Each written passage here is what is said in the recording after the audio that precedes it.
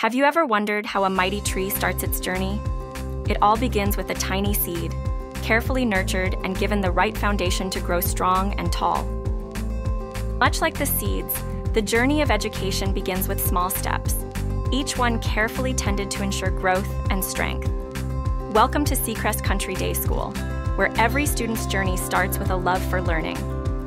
In this video, we'll take a closer look at how math comes to life at Seacrest and the wonderful ways it shapes our students' experiences. The idea that there's a new math, it's a lot of conversation. But when you think about the actual mathematics classrooms or just math delivery in general, it is definitely the subject area that is the least new. You go into most secondary math classrooms around the globe, and you'll feel transported back to the 90s, to the 70s, to the 50s. Truly, most math classrooms look and feel the same as they did at the inception of this thing called school. And yet, while many math classrooms today still echo those of half a century ago, at Seacrest, innovation thrives.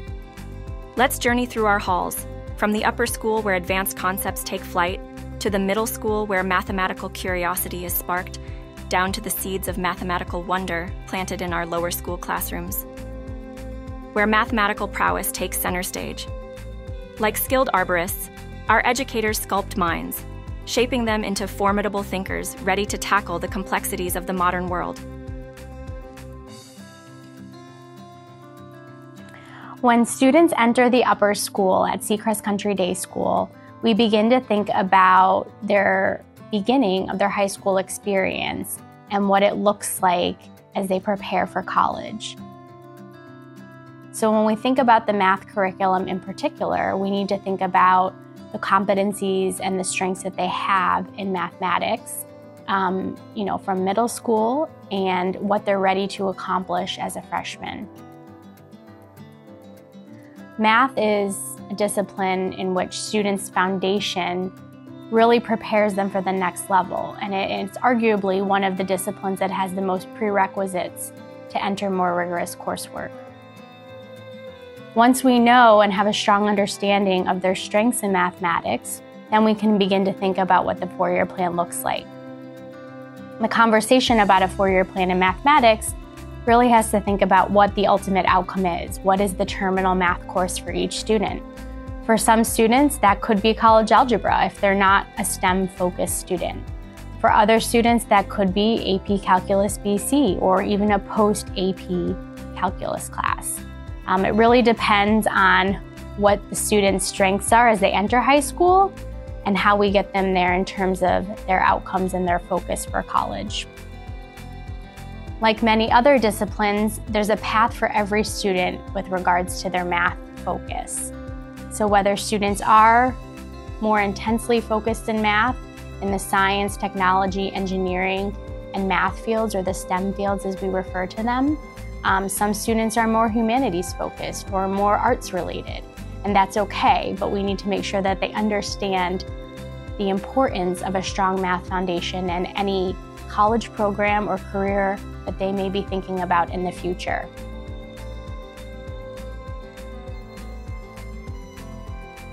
As our students advance through their educational voyage, the journey through mathematics continues to unfold. Now, let's journey down the path to the middle school, where the roots of mathematical understanding grow deeper, and the branches of knowledge stretch even further. We break the institutional norms that are no longer effective, or maybe never effective. Like most educators, we know experiential learning is best. Learn by doing, right?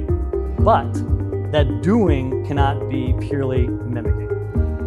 And for the most part, math curriculum is math curriculum. Whichever your school adopts, the concepts are pretty much the same. What differs is how it comes to life within each school. And we've found a way in the middle school to bring math and actual thinking alive at Seacrest. It's called Building Thinking Classrooms.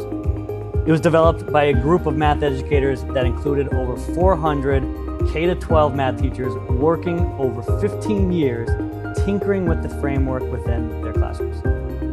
Here's the basic premise. When it's time to learn something new, the students are grouped into random groups of 3. We teachers start with engaging non-curricular thinking tasks to build a culture of thinking, perseverance, and collaboration. Then students transition to curricular tasks. The goal is to get more students thinking for longer periods within the context of the curriculum. The crux of the philosophy is self-discovery. Students are presented with progressively harder problems to solve without the teacher spoon-feeding them how to solve them. The role of the teacher is to circulate amongst the groups and facilitate learning. This means not answering every question students have, and this is the hardest part for teachers, but it is key, and we often do not answer most of the questions. Many student questions are posed to get out of real thinking. Selected student work is left on the boards so that the students and teachers can go on a walking gallery at the end of the lesson to consolidate what they've just discovered, starting from the bottom up. Students then return to their seats and make notes. The phrasing is critical. They make notes, not take my notes. They're instructed, what do you need to put down now that will help you remember what you just as a group discovered and learned so that you can individually do it in the future. This structure is implemented into the classroom about 50% of the time. It allows us to cover more curriculum in an experimental way, students out of their seats, collaborating, working together, figuring out math concepts on their own. It is hugely enjoyable and successful for all parties. As we descend further into the rich soil of learning, we arrive at the lower school, where the seeds of mathematical curiosity are sown and nurtured with care. Join us as we explore the foundational beginnings of mathematical discovery and delight. Lower school mathematics encourages a growth mindset in problem solving. Math is in counting, in patterns, and in real-life situations. It is not just inside classrooms, it is outside in gardens, on walkways, on the playground, in Spanish class, in song, and in play. Our lower school students are growing their mathematical minds. Part of that growth comes from safe learning spaces to reason and to productively struggle through challenging problems. Learners have discussions, feel safe to make mistakes, receive specific feedback, learn from those mistakes, and ultimately take ownership of thinking and the educational process. This process happens through the cultivation of foundational skills, vocabulary, number sense, focus, and our core value of perseverance.